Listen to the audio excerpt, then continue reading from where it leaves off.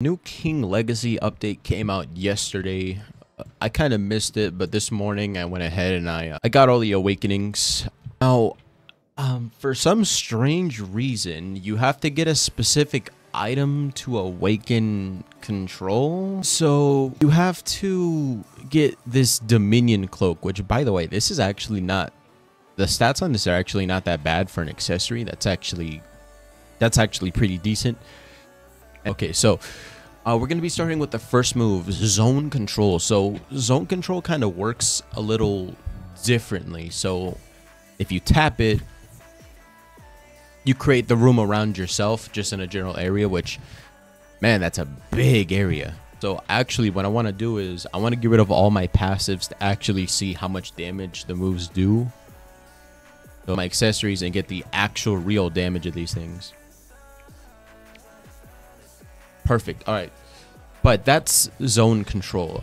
It has more to it. So if you hold it down, you can create it away from you in a range, but it's a lot smaller. I don't really see the point of it, if I'm being honest. I think it creates an area too close.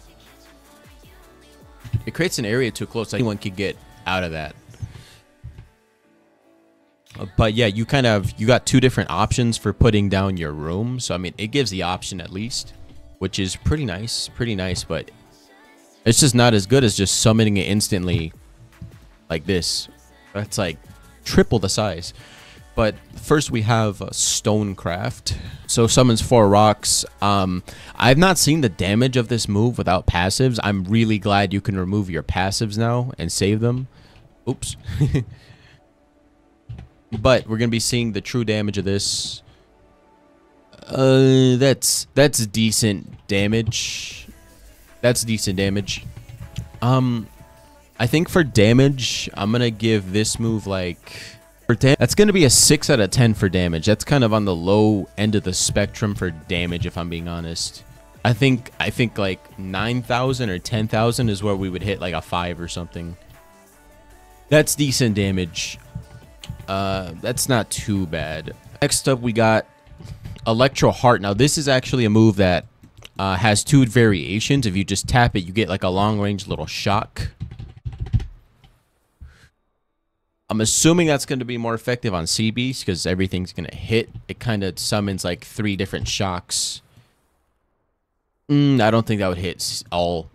I don't think all that would hit CBs. Probably only one would hit, but only one of those blasts deal like pretty much like 6,000 damage. Looking at the damage for this move, I'm gonna give that one like I'm gonna give the damage on this one like a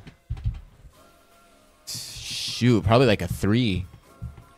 Damage on this move is not really good, but if you hold it, you get the ability to take their heart.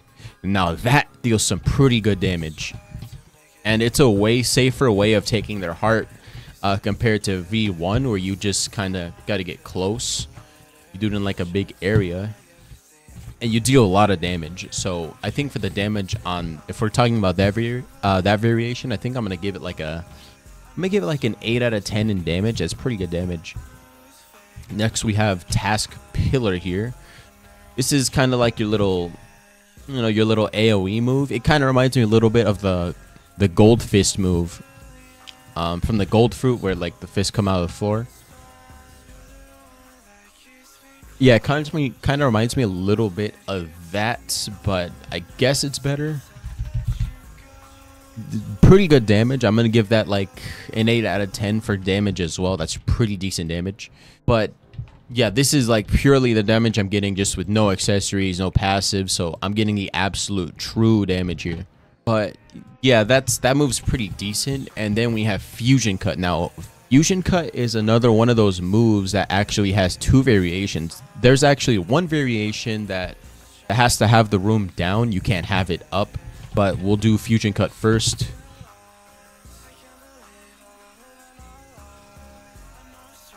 I'm not gonna lie, the Fusion Cut damage is kind of mid. That's like a 6 out of 10. That's supposed to be the alt for this thing. As pretty mid damage. I'm not gonna lie. Like for being like the last attack, it's the damage is not good. Wait, hold on. Let me try to keep this. I don't know if I was hitting anything else. Let me just try to keep this in one area. Yeah, so we got that. I think if you aim properly, you grab them. Yeah, I'm gonna have to give that like a 6 out of 10 for damage. That is not really good damage.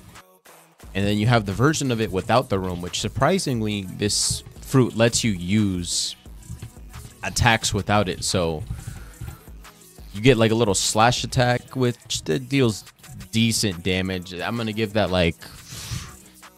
one like a 5 out of 10 for damage. The next move we have going on here is blink. Now the room is a lot more bigger now, so blink is actually a really good option for getting from place to place.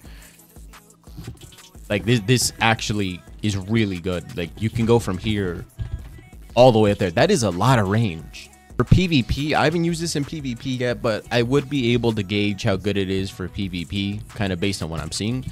I don't think Stonecraft is really going to be good for PvP. A lot of fights take place in the air.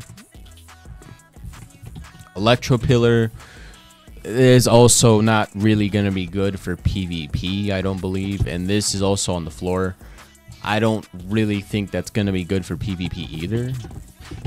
This fusion cut could probably be good for PvP.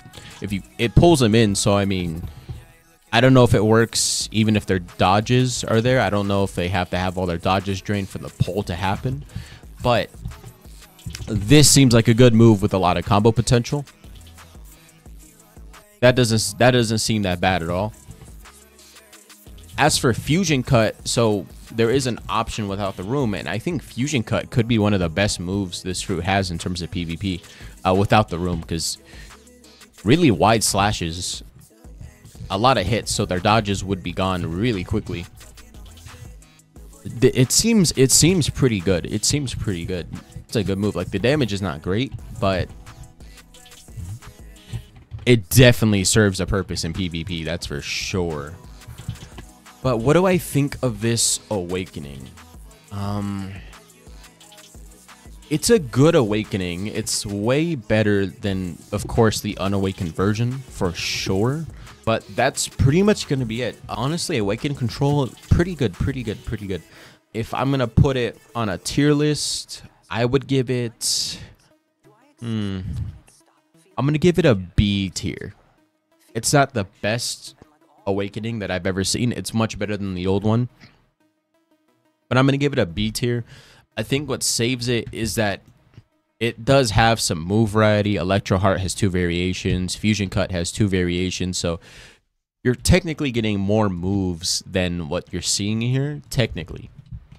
But that's pretty much gonna be it.